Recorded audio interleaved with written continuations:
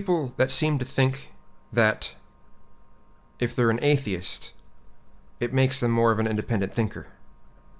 That if they're gay, it makes them more of an independent thinker. That if they're transgender, that it makes them more of an independent thinker. That if they're some sort of minority, it makes them more of an independent thinker. That if they fit into this particular group, that it makes them more of an independent thinker. This is false. Someone being intelligent doesn't even make someone an independent thinker. Just because you may be smarter than a lot of people doesn't mean you're an independent thinker.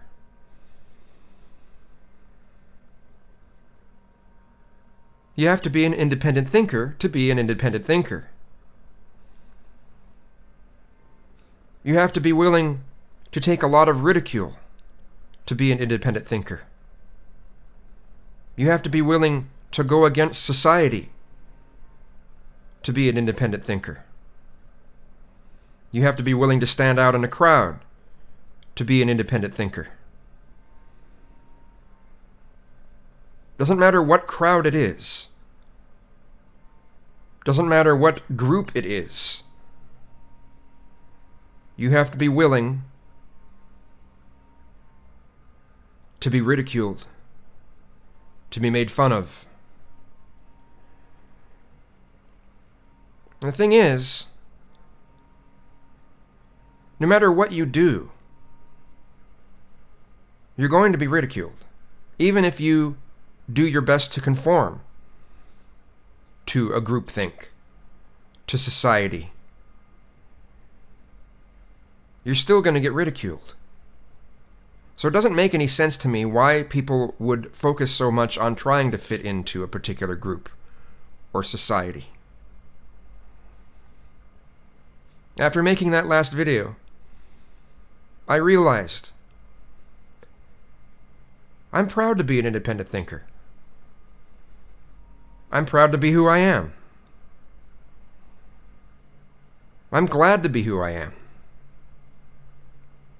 I'm glad I don't conform to society. Because what good does it do you?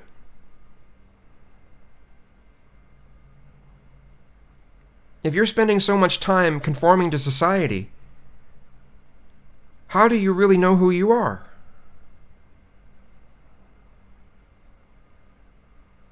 How do you make comparisons?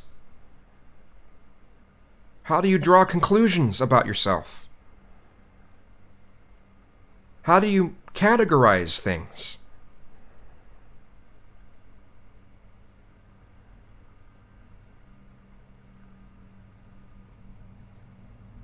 You can try to attach labels to yourself, but when you start digging into that label, you'll usually find that it's wrong.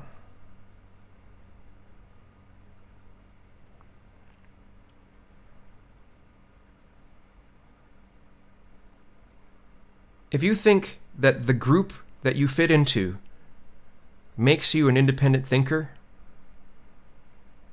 you've got a lot to learn.